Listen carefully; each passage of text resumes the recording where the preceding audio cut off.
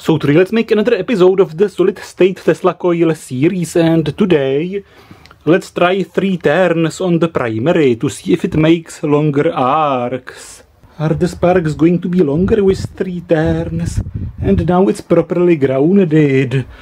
Not using a socket but using this wire and a pipe, a copper pipe of a heater.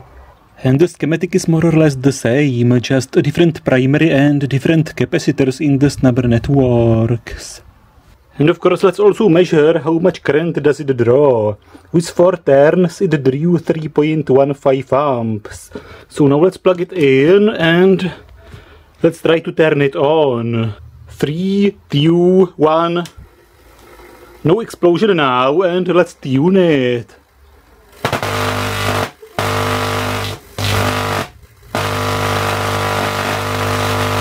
Nice!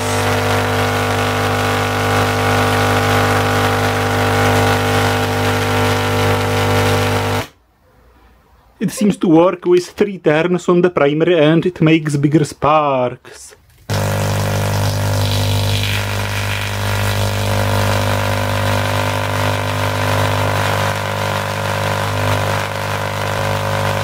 Nice!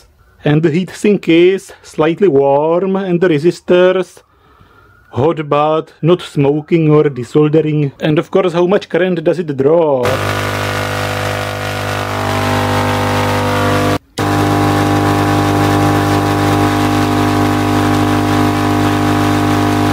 And the heatsink is a bit warm, the transistor is a bit warm, capacitor is almost cold. It seems fine.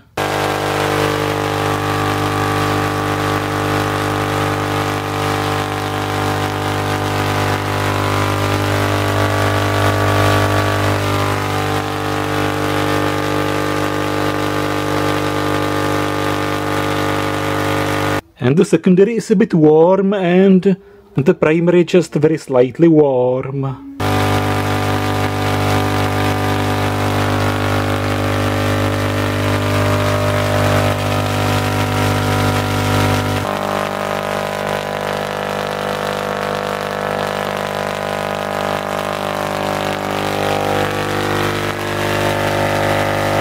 And what about the wire sticking out of it here?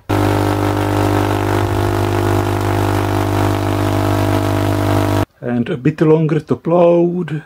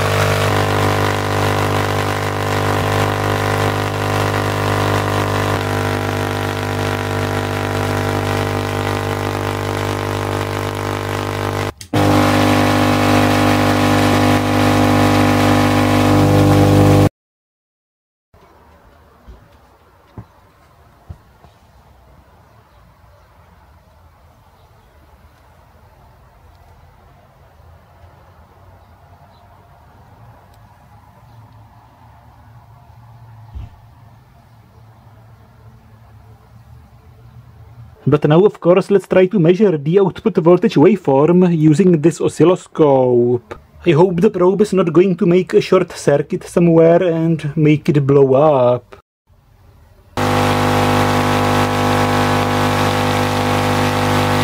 It seems to be glitching a lot. Let's give it some kind of shielding from the side of the secondary.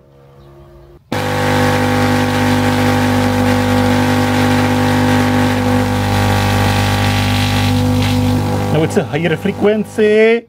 High frequency, it's too high now.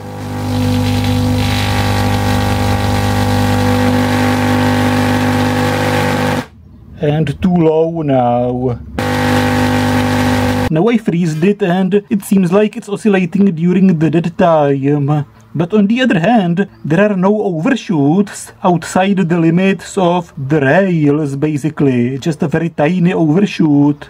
No big overshoots except this point and this point, super tiny. But it's not synchronizing too well. Let's actually shift the trigger level. Now it's synchronizing a bit better. Nice. Now let's try to tune it. Now it's a too high frequency.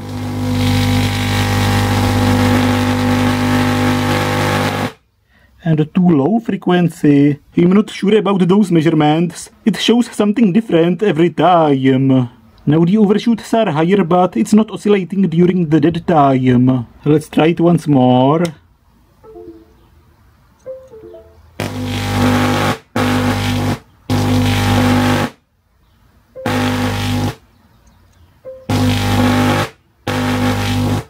I have no idea why sometimes it's oscillating during the dead time like this and sometimes not.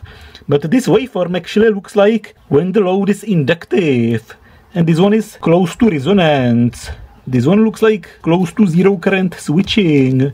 But this one has a lot of inductance. So it overshoots because there is a lot of current when the transistor turns off.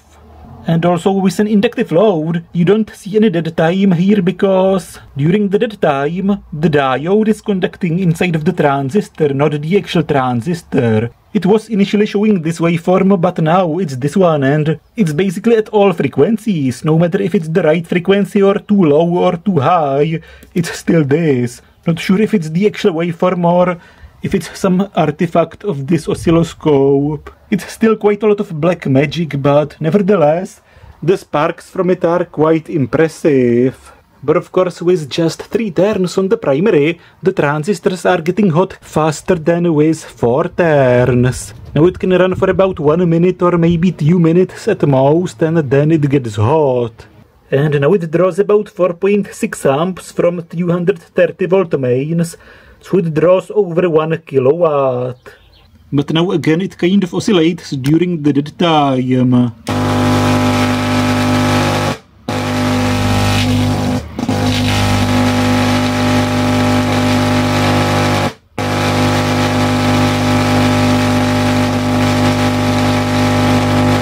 The dead time is probably from here to here, and the dead time is 1 microsecond.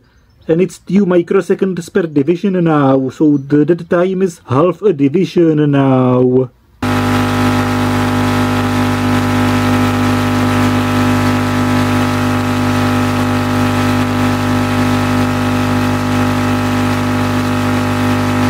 For some odd reason, it's still alternating between those 2 waveforms.